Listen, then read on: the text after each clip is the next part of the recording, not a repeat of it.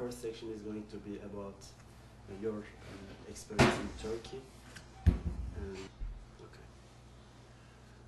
What was your first impression about Turkish people and Turkey before you met IID volunteers?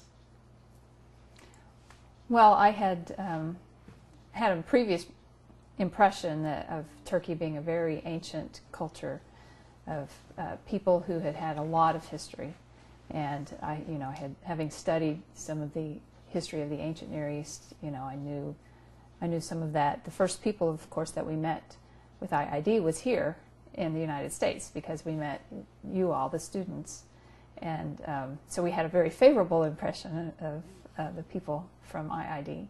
Then we got to Turkey, and of course found that it was so busy. Our first impression was how crowded and how busy everything was, and how technologically advanced everything was. Very modern. Have you ever had a hesitation to go to Turkey when you were invited to the Turkey trip? Or were your friends or family's reaction? Okay. I had been interested in going to Turkey for a long time, having known about its history and about the many interesting archaeological sites and things that there were to see in Turkey.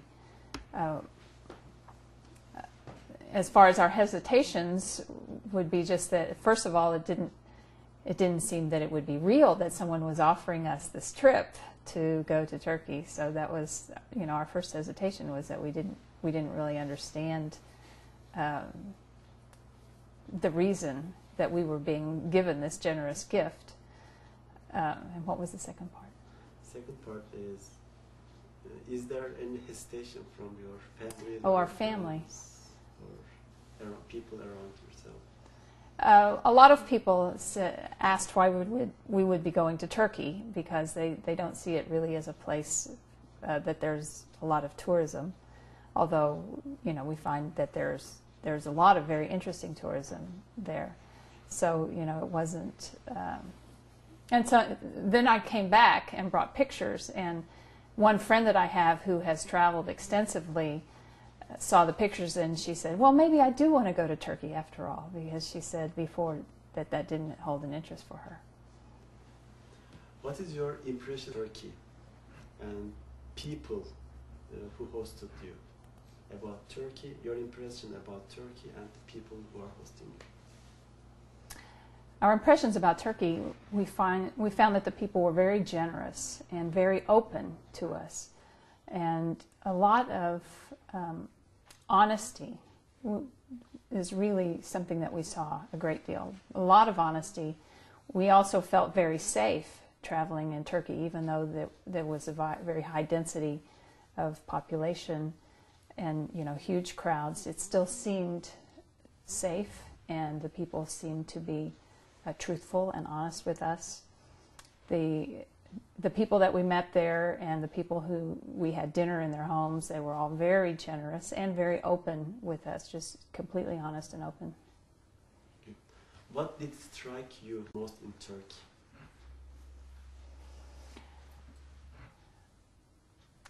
The ancient sites, of course, were very striking, and some of the work that had been done archaeologically was very interesting.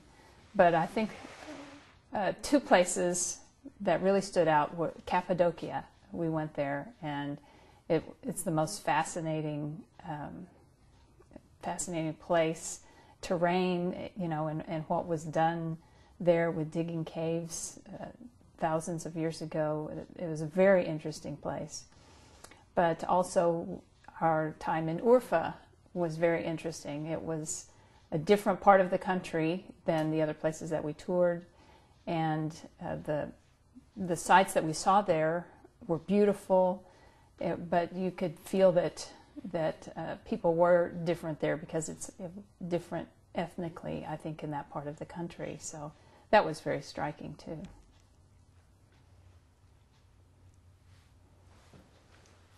How your impression about Turkey and Turkish people has changed after the trip in Turkey? Was there any particular experience that impressed you a lot? Could you share Well, one thing we did see how much technology is very important in everyday life there in Turkey. People, it was just very, very high tech, and we were, mostly in cities, and saw a lot of that. What we saw among the people, their generosity, and a woman who, at one of our dinners, she was also a guest, but she said that she had a gift for us, for me, that she had forgotten to bring, and so she offered me and gave me a gift of a ring that she was wearing, which I thought it was incredibly generous of her, and an amazing gift for her to offer. What do you think about Turkish history, culture, and religion after the Turkey trip? Well, I have a lot more appreciation for the history and the culture, of course. That you can't learn just by reading what you can learn by being in a place, by seeing the things that have been kept in the museums, and the descriptions from the local perspective of what the history is was very striking. And I think I learned a great deal about the history of Turkey that I didn't know before. And of course, you learn the culture when you just see pictures. It's interesting, but when you're there, you experience with everything. You have total sensory experience of a culture, the smells and the sounds, the music and everything. It comes to you. So it's a very different experience to be in the midst of a culture and learn about it. Did the trip reinforce your ideas about wishing peace in the world? Yes, it did reinforce my ideas, because I already felt that peace was very important, and that meeting people face to face is a significant contribution to peace. So yes, it did reinforce my ideas. I was happy to find that the people we met who were part of the community did not have a negative impression of people of the United States like I had feared they might, knowing that these days throughout much of the world our country is giving a negative impression. Would you like to go to Turkey again? Of course I would love to go to Turkey again. It was a wonderful trip. We had a wonderful experience. When people ask my son, who went with us, how things were in Turkey, he says, well, the food was great. Yeah.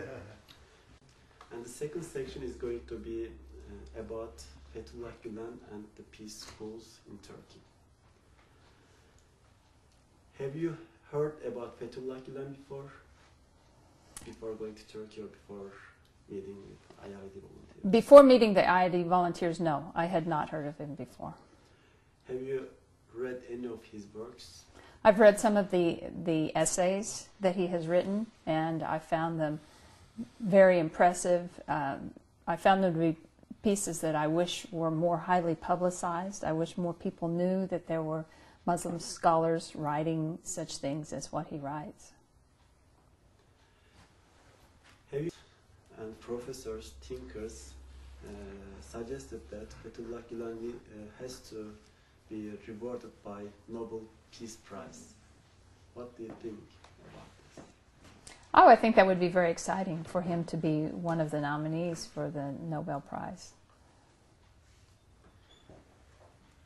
I went to Konya and visited the tomb of Rumi. Yes, we did.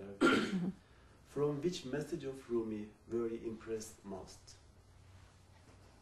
Which message of Rumi? I felt that Rumi's what I heard of Rumi's writings are also very open to diversity and very embracing of people who have different experiences in life, and the meditation part of what Rumi did and taught his followers, I think, was very interesting.